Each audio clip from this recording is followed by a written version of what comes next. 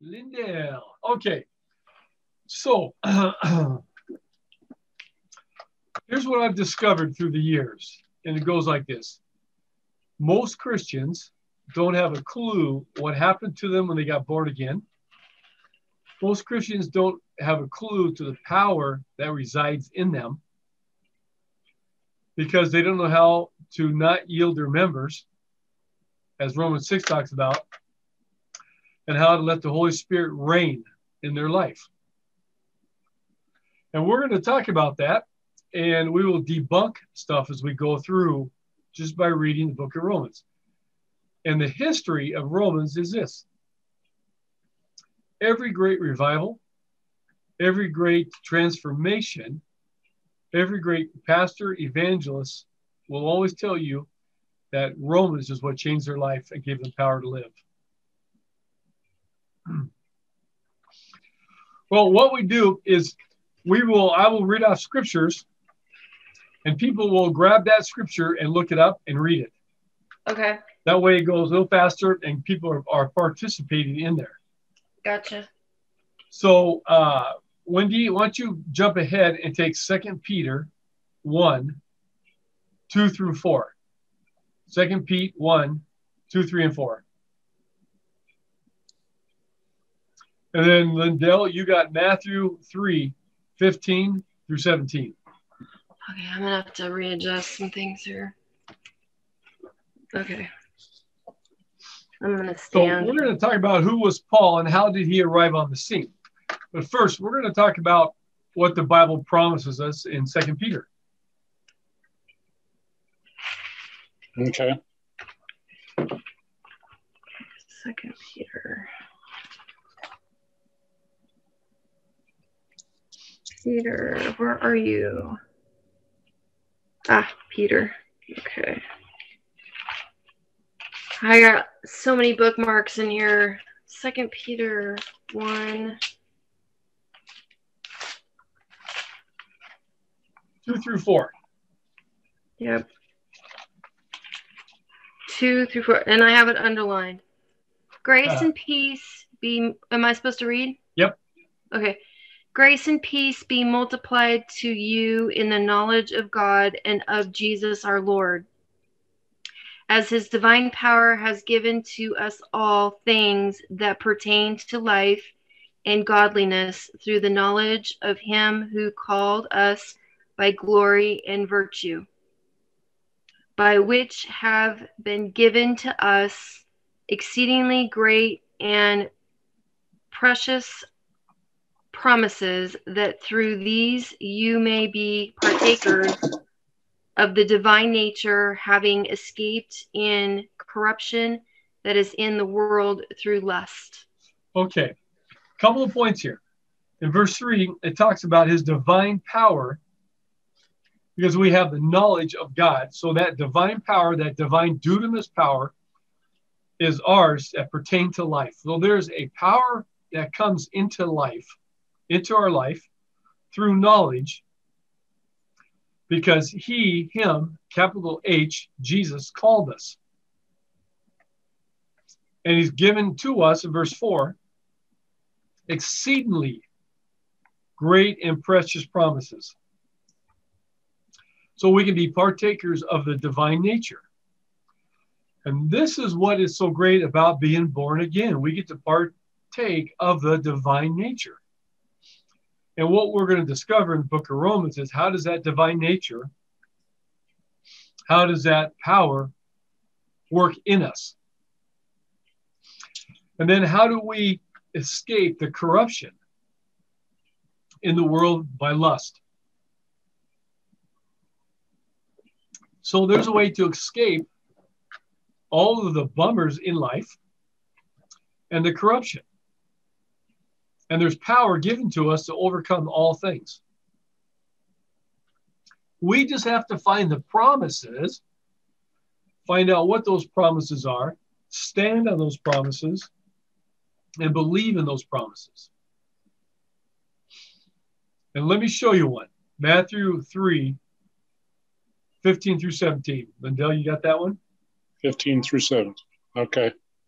But Jesus answered and said to him, permit it to be so now, for thus it is fitting for us to fulfill all righteousness.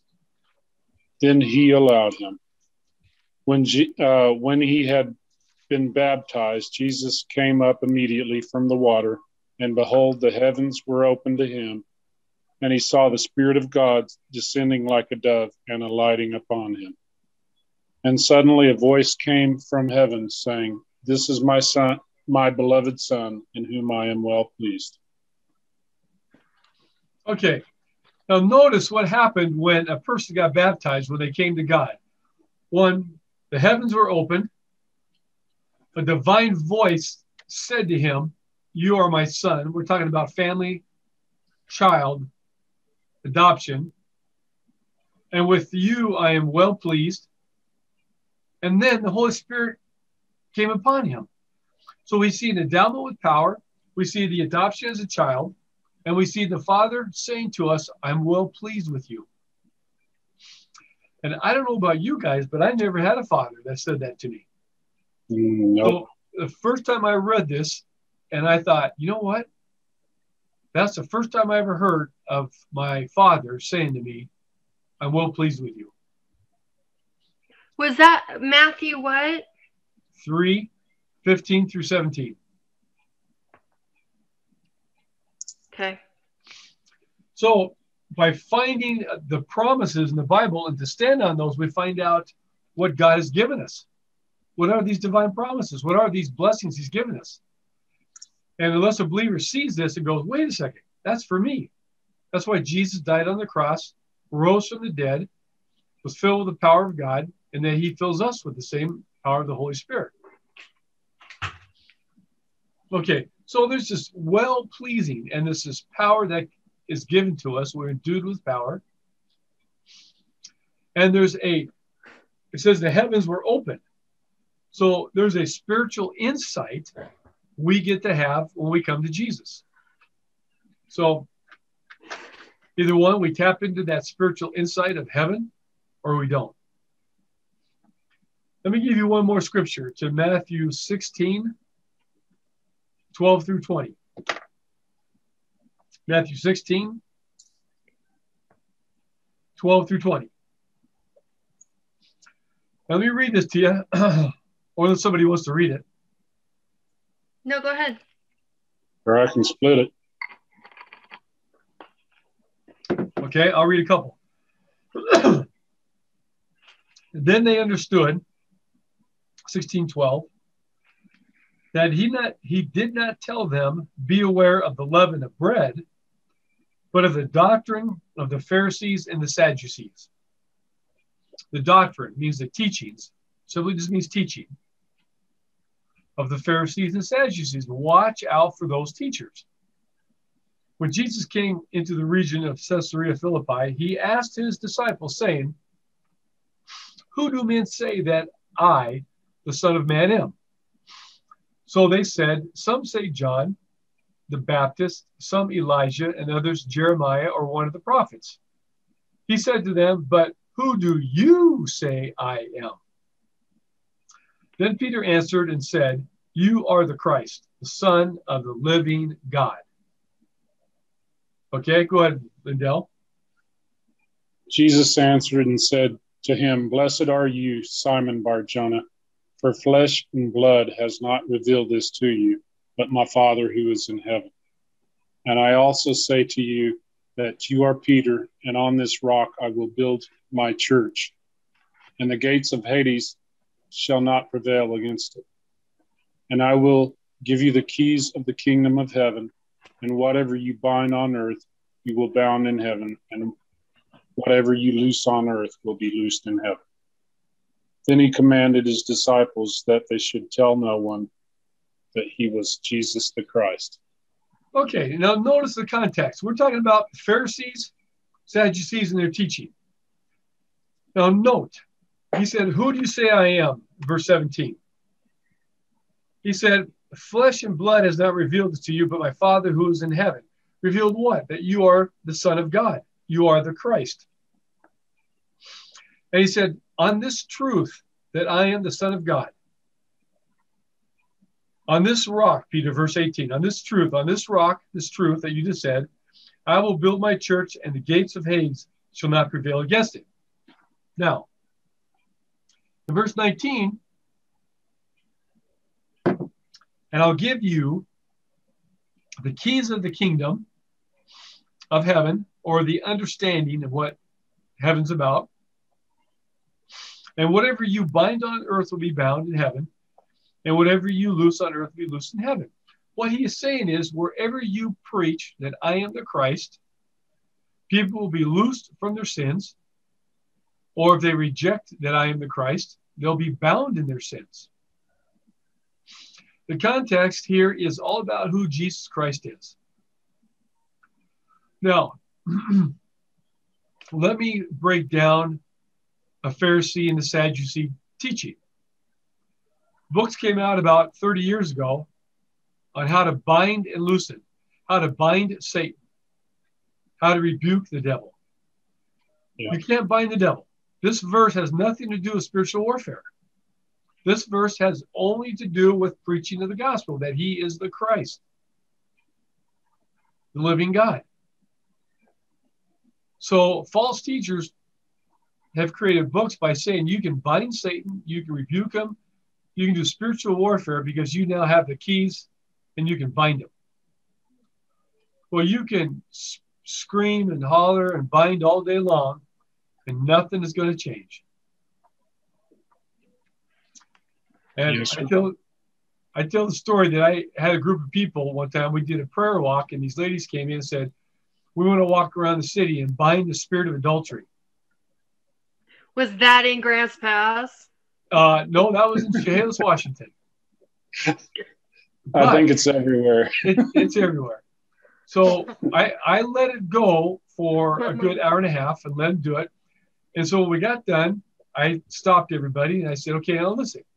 Because you guys took such good authority and you bound the spirits of adultery, there will not be another case of adultery in our town, in the city.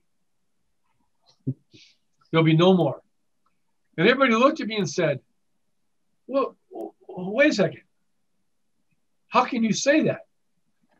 And I said, well, because you guys just bound all the spirits. You guys took authority over all of them. Well, Tim, you can't really say that. And I said, well, wait a second. Either it's true or it's not true. So we had a Bible study right there on the street corner, and I read them this verse. And they all went, wow, I never knew that. And one lady said, yeah, but you didn't read the book, Pastor Tim. If you had read the book, you'd really know the truth. And I said, the problem is I already know the truth. And I'm set free. And I've got power to walk in this every single day. So it was interesting that when we got done, I went back to the church, everybody got in their cars, and I had about 10 people came up to me and they said, you know what? That changed my life tonight. I will never be the same. Because every time they tried to bind and do spiritual warfare, things never changed. So they thought God did not love them. They thought God was against them. Or they didn't have power, that they were missing something. It was a false teaching. And nobody corrected them. So after they were corrected, they understood that, and they never did that anymore. Well, 2 people decided to stay in the book. And I met them 6 months later, and their life went into chaos. But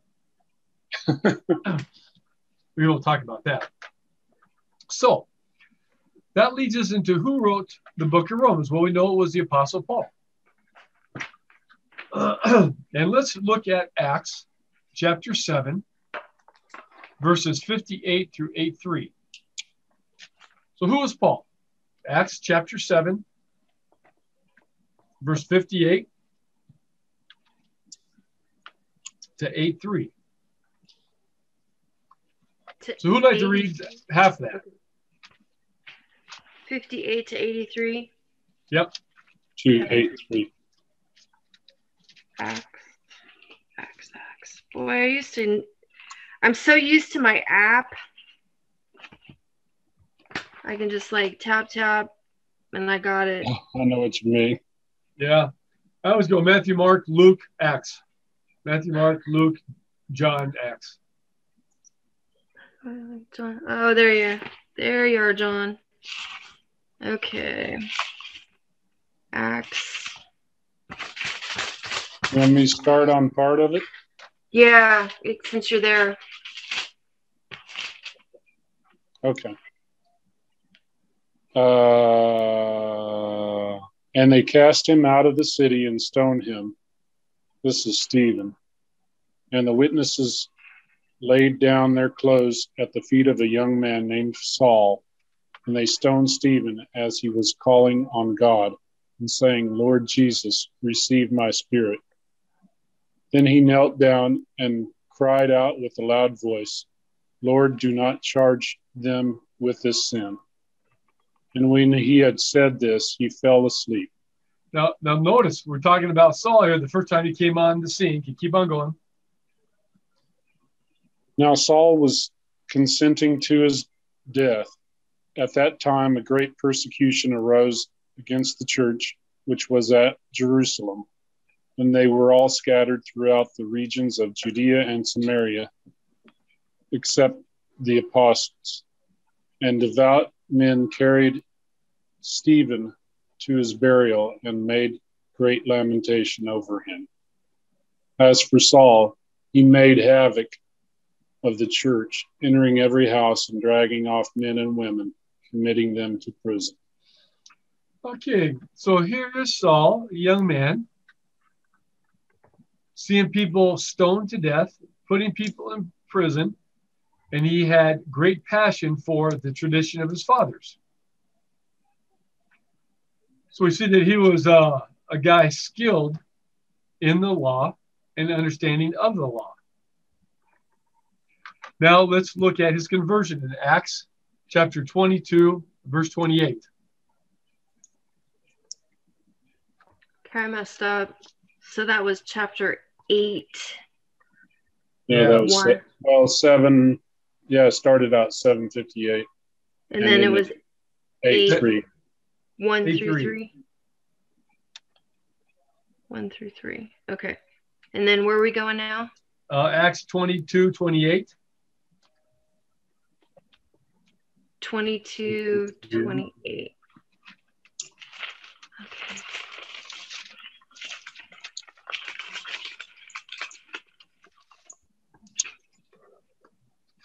I can't believe how good I'm doing on this medication. There you go. Thank you, Jesus. Thank you, Holy Spirit. Okay, 22, 28. Here I am bragging and then I can't find it. 29, 28. I'm ready. 22, 28. The commander answered with a large sum. I obtained this citizenship. And Paul said, but I was born a citizen. Okay. Citizen. So we know that not only was Paul a Pharisee, but we know that Paul was also a citizen of Rome.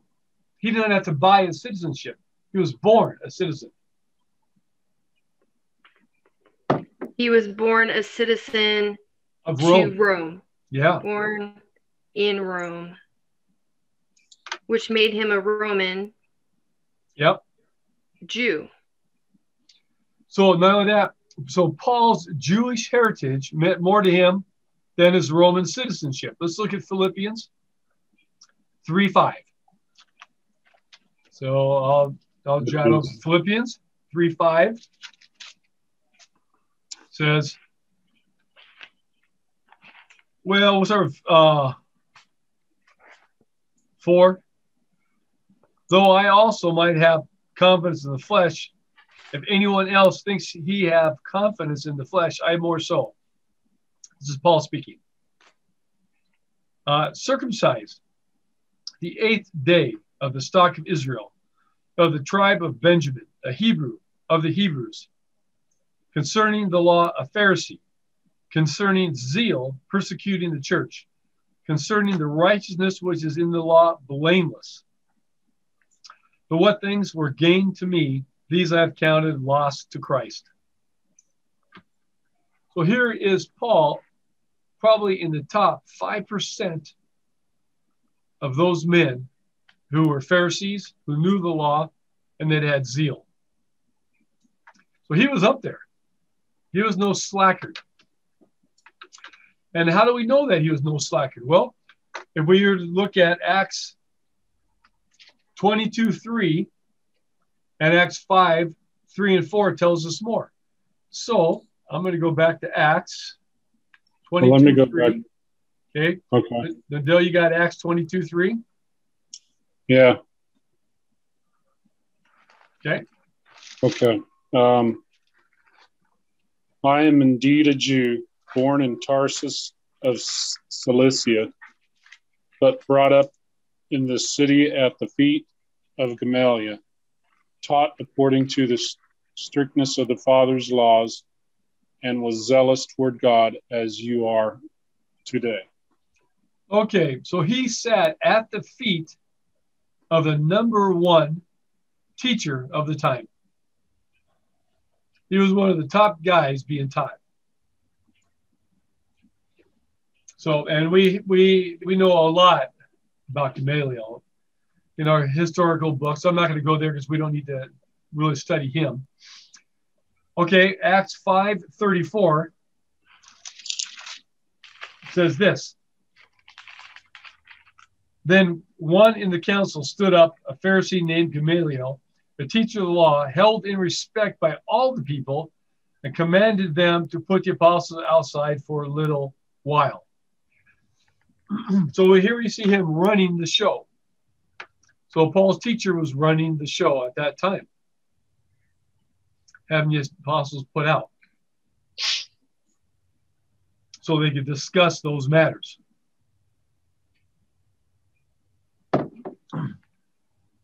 So Paul's spiritual history gave him power, it gave him authority to teach and to command all those who followed Jesus, and how to live up to the revelation that God gave to Paul. So what kind of things do we know? Well, I'm going to give you 3 different scriptures and books. So I'm going to have you write these down. So Lindell, you got 1 Timothy 1:3-7.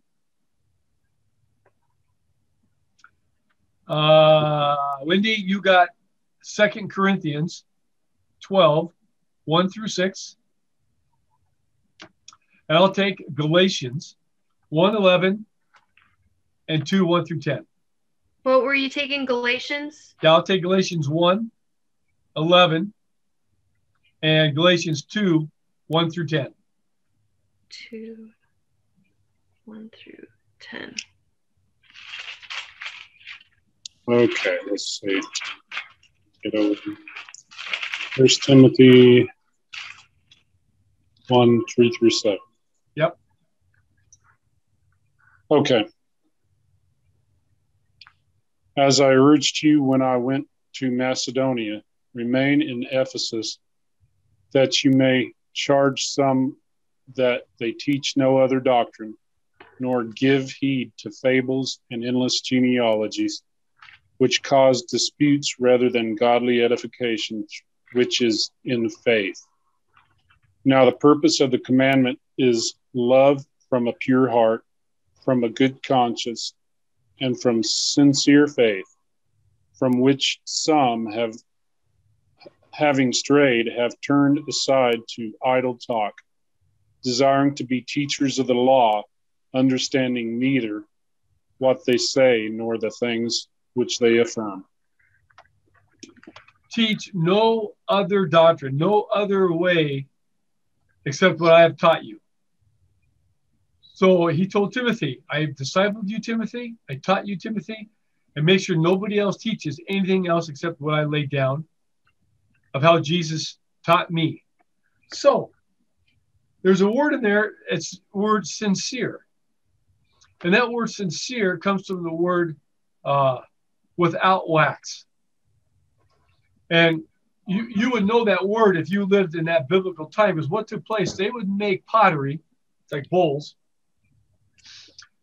And when they baked those bowls, if they got a crack in that bowl, they would take that wax and they would put wax in that crack and cover it up.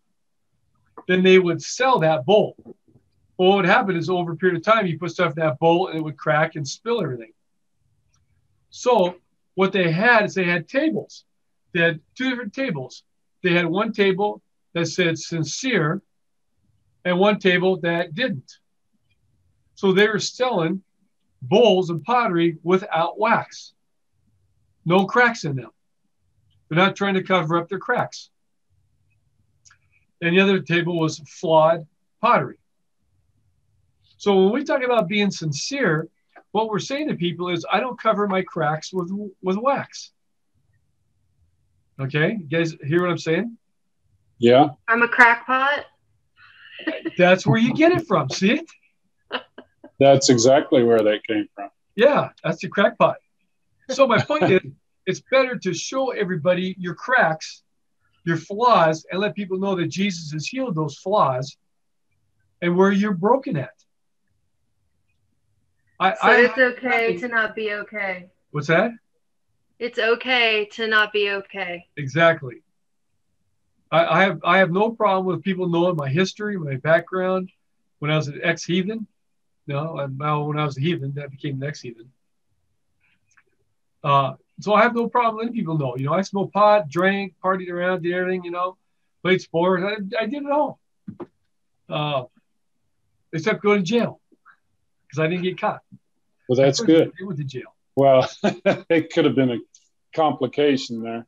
Yep. So my point is, when it comes to the forgiveness of Jesus, it's all about him touching us and healing us. Right? So it's easier to live with your cracks than it is trying to cover them up with wax. Well, yeah, because eventually you leak. That's right. So to be transparent with people, I think for me is more of a testimony than showing how perfect you are, because there's nobody perfect but Jesus. Exactly. Okay, who's got 2 Corinthians 12, 1 through 6? I do. Okay. It is doubtless not profitable for me to boast. I will come to visions and revelations of the Lord. I know a man in Christ who 14 years ago, whether in the body I do not know, or whether out of the body I do not know, God knows. Such a one was caught up to the third heaven. And I know such a man, whether in the body or out of the body, I do not know, God knows, how he was caught up into paradise and heard inexpressible words, which is not lawful for man to utter. Of such a one I will boast, yet of myself I will not boast, except for in my infirmities.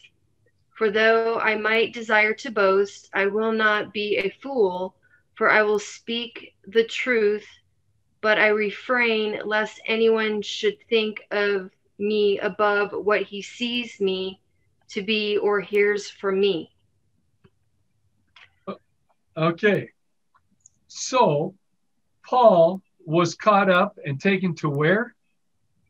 The third. Paradise. Yeah, paradise, the third heaven. And he didn't know if he was in the body or out of the body, but he was raptured up. And he saw and heard unspeakable things that man is not allowed to utter. He cannot talk about the revelation that he saw, only what God told him to preach. Wow. That's kind of stinky. Yeah. But imagine God calling you and said, okay, here's what I'm going to show you. Now you could speak on this, but you can't speak on this. Yeah. Okay. So we know that he was raptured up. We know he had a divine appointment with God. Okay, now I'm going to read Galatians 1, 11 and 12. Paul says, I make known to you, brethren, that the gospel which was preached by me is not according to man. So the good news is not according to man. For, verse 12, I neither received it from man, nor was I taught it, but it came through the revelation of Jesus Christ. So the gospel and all the teachings we have from Paul came through Jesus Christ. None of it was made up by Paul. So many people think that Paul is teaching things out of his experience, but it was not his experience.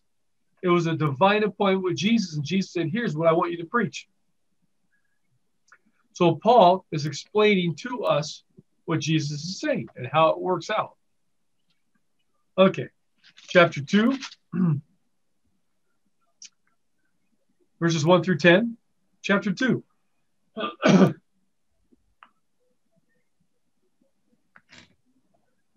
Verse 1, then after 14 years,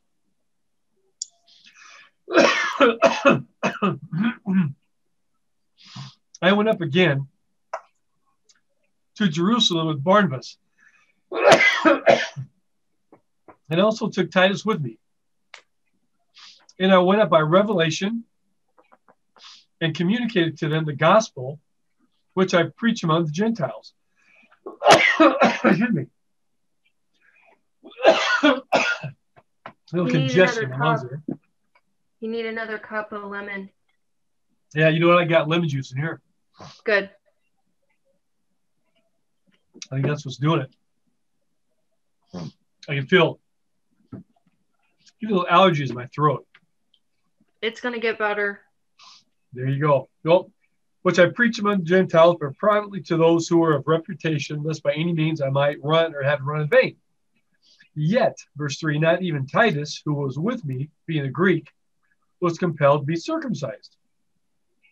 And this occurred because of false brethren, secretly brought in, who came in by stealth to spy out our liberty, which we have in Christ Jesus, that they might bring us into bondage, to whom we did not yield submission, even for an hour, that the truth of the gospel might continue with you. Paul was not going to change for anybody or anything. Verse 6, but from those who seemed to be something, whatever they were, it makes no difference to me. God shows personal favoritism to no man. For those who seemed to be something added nothing to me. I love that part. Because there were days when, as a young pastor, just learning about the Bible, coming out of the world, I got around certain men who were leaders. And as I got around them, I thought, wow, I come to really respect this guy. Well, as time went on, I found less and less respect for leaders of the church and started to study the Bible myself. And I realized that some of those teachings were just false, terrible teachings. And a lot of these men were just lukewarm. And I'm going to stop right there. Yeah. Okay, so you said something. Go back. You said God doesn't something like give. God chose no personal favoritism to no man. Okay, God doesn't show favoritism to no man. It's in verse 6. And he said, for those who seemed to be something added nothing to me. So all those leaders added nothing to Paul because he already had it from Jesus. Would you say that that means that we're all equal? Absolutely. Okay. Yeah. It's all about who reads the Bible and studies it and pulls out the promises out of the Bible. So that's why I don't read paperback books. When someone writes a new paperback book, I just go. Because most of them are junk. You'll read my book though, right? What book is that? The book of my life. Oh, there you go. Okay, verse 7. But on the contrary, when they saw that the gospel for the uncircumcised had been committed to me, as the gospel for the circumcised was to Peter, For he who worked effectively in Peter for the apostleship to the circumcised also worked effectively in me toward the Gentiles. And it goes on to give the right hand of fellowship. So Paul was called to preach to the uncircumcised, the Gentiles. But he was a Jew skilled in the law. Interesting. Okay, so from these passages, we can glean some insight about why Jesus handpicked Saul. He picked Saul because, one, he had tenacious gumption. He was skilled in the word, and he was not afraid to fight a fight. So let's look at Acts chapter 9, 15 and 16. So Lindell, why don't you take Acts 9, 15 and 16.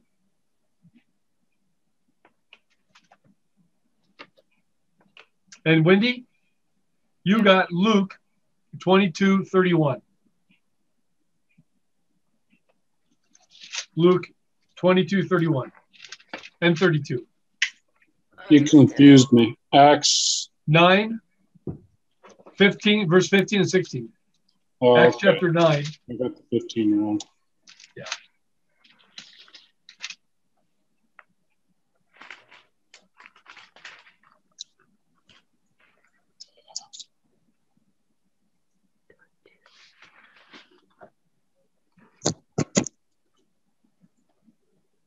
Okay, 15 and 16. Yep. But the Lord said to him, Go, for he is a chosen vessel of mine to bear my name before the Gentiles, kings, and the children of Israel. For I will show him how many things he must suffer for my name's sake. Okay, so now we know Paul is going to be a vessel, and he's going to preach before Gentiles, kings, and all the children of Israel. And suffer. And suffer. So, what I want to show you guys is underline this verse 16. You must suffer for my name's sake. When we get to chapter 4 and 5 and 6, I will show you how important it is to bear up under suffering. Because he who suffers and knows how to have the power of God fill a dead body, because chapter 6 talks about, don't you know that you died, water baptism, came up, resurrected. And once a person knows how they are dead, how not to yield their members, 6:13, that all suffering they go through, the power of God can resurrect a dead body. I'm dead. I'm a goner. Therefore, since I'm a dead person right now, I'm a walking dead person, I live by the resurrection of Jesus Christ. Galatians 2:20. I tell people you have to memorize Galatians 2:20, which we'll get there. Okay? Wendy, Luke 22, 31 and 32. Okay. I just want to make sure I'm grasping this correctly. You bet. Okay, so I get the whole suffering for Jesus' sake. And then after that, you said something all people. Okay, so when we're baptized in water, like the dead man, goes down in the water, and then you're new through Jesus. Chapter 6, yeah. You're born again. Yep. Okay, so I'm sorry, I'm a little slow right now. Well, that's good. I went way ahead because we'll hit that really heavy when we get those chapters. But what I'm saying is that suffering is part of God's plan. Suffering will show you how much you can bear, and suffering will show you how much God is working in your life. Because when you go through suffering and you get through it and you are resurrected and you have power to sustain yourself through suffering, you'll look at yourself and you'll go, wow, God is alive in me. God is empowering me. Okay, so all suffering is part of God's plan. when you get through the suffering, you see how God worked in you. Yes. Yep. Yep. See, okay. And how he empowers you. You get to see his mighty work empowering you. We read that in 2 Peter 1, 2 through 4. So the first, 2 Peter, when we started opening up this whole Bible study of who Paul was, we're talking about that mighty power of God working in us and through his mighty promises. So I tell people this. I don't care for the suffering so much, but I get it. Like, I get it. You know, I mean, you know, I've suffered and I've gone through, and I'm here. And so I can see how he's worked in my life and like where I'm at now, and how because of the sufferings that I suffered, now I can actually go and help other people who may have suffered through the same thing that I've suffered through, and share Jesus as the one who helped me get through it. Like, some people will be like, oh, well, I'll just have a drink, alcohol, right? Because I'm sad, depressed, whatever, stressed. But I can say, hey, I know, because I used to be an alcoholic, and now instead of grabbing for a drink, I grab for the Bible and I grab for Jesus. So that's what that's saying? Yes, and saying that, but it's also saying this, that suffering conforms us into the image of Christ. So when we go through a suffering, we are being conformed, we're being molded to be like Jesus. We're being changed from glory to glory into Jesus. We're partaking of his divine power in us, and it conforms us into be like him. And how can Stephen say, or they're stoning him, hold the sin not against them? I would say, hell no, man. Rain down Sodom and Gomorrah fire in these people's heads. You know what I'm saying? So you're like Peter. Yeah. You want to cut somebody's ear off. Yeah. Okay, so suffering conforms us, molds us to be more like Jesus. Yep. So when the suffering comes, instead of being like a victim, you can be victorious, knowing that this is making you into a better person. Yep. Because we're supposed to rejoice in our suffering. I know that. But that's so hard. You don't rebuke the devil. You don't rebuke the devil. You don't bind the devil because it's powerless. Right. You allow the power of the Spirit to conform you, because he will deliver you. He'll heal you. He'll transform you. He'll do whatever he needs to do to get you ready to face him face to face. And when the day you die is the day he said, okay, I'm done with you. Come on up. Come on up. Come on up, babe. You know? I'm ready. I'm ready to go. Yeah. Okay. Yeah. I said that 10 years ago. And my wife said to me, honey, you're still a crackpot. I said, thanks, son. That's what I need to hear. Tell her it takes one to know one, right? Yeah. Well, yeah. She's heard this 100 times, so she knows it well. So for her, it's like, yeah. Okay. So I'm in Luke 22:31. This is where Jesus predicts Peter's denial. Yep. And the Lord said, Simon, Simon, indeed, Satan has asked for you that he may sift you as wheat. And verse 32. Okay, but I have prayed for you that your faith should not fall, and when you have returned to me, strengthen your brethren. Okay. Okay. So that word sift, is that the word you talked about? Sifting the wheat. Sift you as wheat. Yep, that word in Greek, if you were to read Thayer's lexicon or anything in the Greek, that means it's an agitation, a verse to overthrow. What it means is to knead bread. It's a thing of taking bread and you knead it and it falls through your fingers, sift, and you're just, you're grinding that sucker and it squishes through your fingers. That dough, you're just squeezing the hell out of it, right? That's what Jesus said. Hey, Satan's going to try to squeeze you through his fingers. But don't worry, man. I prayed for you. And you may go through some times, but don't worry about it. I want you to encourage your brothers when you come back. Pretty powerful, huh? Amen. So Jesus forewarns us by telling us, you know, you're going to deal with some spiritual suffering and some warfare, but don't worry about it, man. Hang into the promises. And as I restore you, tell your brothers about it. So a lot of times we try to escape that sifting. We want to run from being sifted. Heck to the yeah. Yeah, right? I don't like to be sifted. I don't like to be squished like a grape to make wine. I do not like to be squished like a olive and make oil, but I get it. You know, you can't get a diamond unless you crush some coal. So the crushing, basically, he's saying the crushing is kind of like perfecting us in a way. Yeah. Right. So here's the dichotomy here. Satan wants to destroy our faith.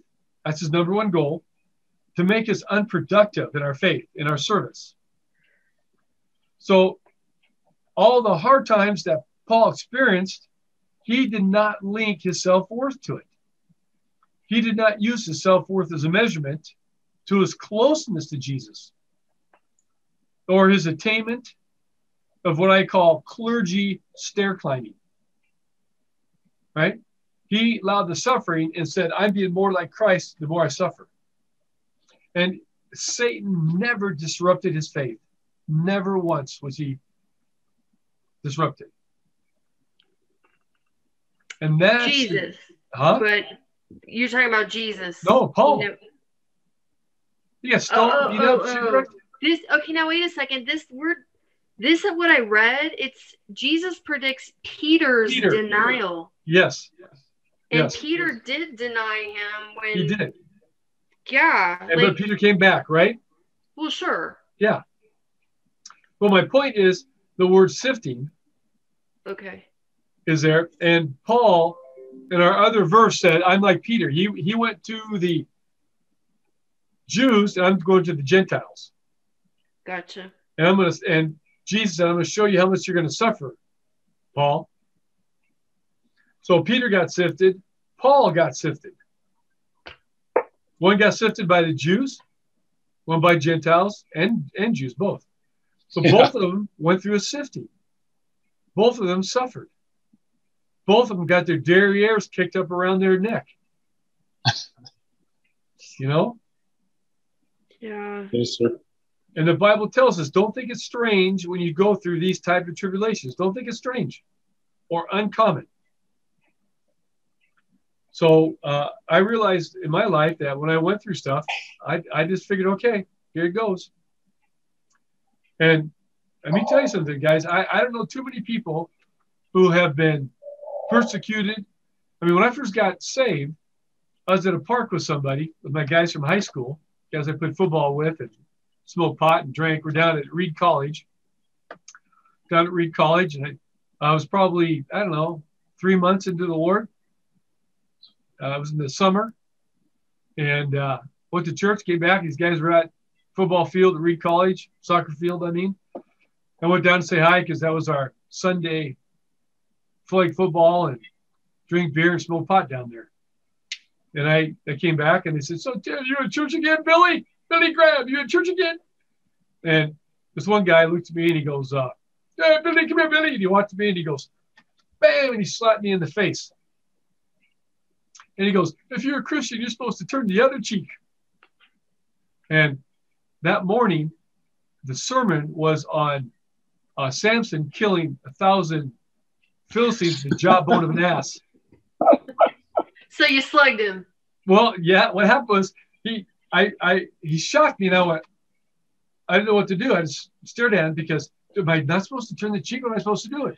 And so he raised his hand to slap me again. And as I stood there, like, his hand came up, and he went to slap me, and I just moved it just enough to went by me, And I said, "You Philistine." And He probably didn't know what that was.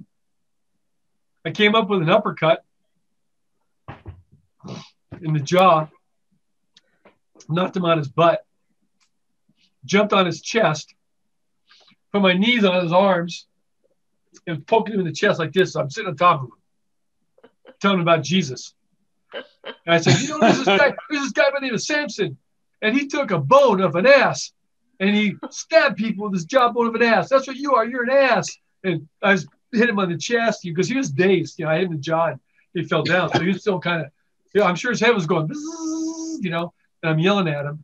So I'm sitting on his chest telling him about Jesus. And you need Jesus. And you need, and I'm on his chest, you know, telling him about this stuff. And the other guys came and pulled me off him. And he said, Tim, man, he was just teasing you. Well, so I know he was teasing me, but he slapped me. And I'm just telling you what the Bible says. They went, what? So that next week, I went to the youth pastor at the church. And I said, hey, man, I got a chance to witness to this guy. And I told him the story, you know, slapped me. And I gave him an undercut and jumped on his chest. And I told him about Jesus. He said, Tim, that's not how you tell people about Jesus. You don't punch them and sit on their chest. And I said, well, that's what Samson did. I'm gonna have to try that one.